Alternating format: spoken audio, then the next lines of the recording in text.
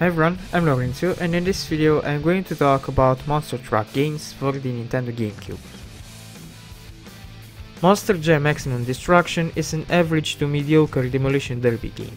On paper it's a good game, I mean you get 24 monster trucks and 8 arenas, but the core gameplay, even if it's not faulty, it doesn't have the excitement needed to push you, to give you that push into wanting to play more than say half an hour. The trucks all feel the same, even if they display different stats. Even after you upgrade the truck, you still can't see any difference in handling. Also, the arena designs are poor. The spaces are too big for just 4 trucks. Some areas look good, but others are just plain and too big. At least if there were more opponents in it, it would have made sense for the big spaces. Also, the game is poor in game modes too. All you do is derby in the same 8 arenas over and over. Even the career doesn't have a story. So no matter which of the few game modes you choose, you do almost the same thing. But I can't lie, there is another mode, the cash grab game mode, where, as the name says, you grab cash. You run through rings and you try to be the one that collected the most cash.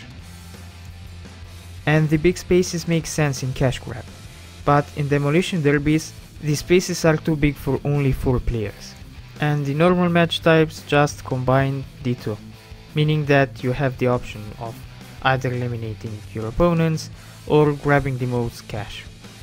So no matter which of the few game modes you choose, you'll be doing the same thing.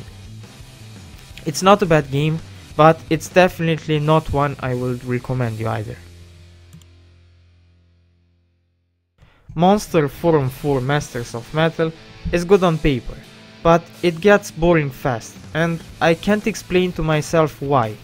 You get races, big monster truck jumps, checkpoint races with lots of breakable stuff on the road.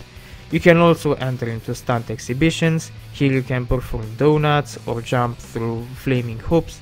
The game even has co-op multiplayer. You get 24 trucks and 27 tracks, but even if it's varied and good on paper, it gets boring easily. And this is not just my opinion. I usually read reviews before talking about a game. And it's still a mystery to me. I mean, I love it, but get bored of it easily at the same time. It's that sort of paradox kind of game. It's that sort of game that leads you to paradoxes. Okay, so this was the video. If you liked it, please hit the like button and subscribe. If you want to support me in my pursuit to review as many video games as possible, click the join button and choose one of the perks. If you want, you can follow me on Twitch, Instagram or Discord. I've left the links to those in the video description. And if you want to see another video of mine, just wait till I stop talking and there will be thumbnails of other videos I've made. Thanks for watching.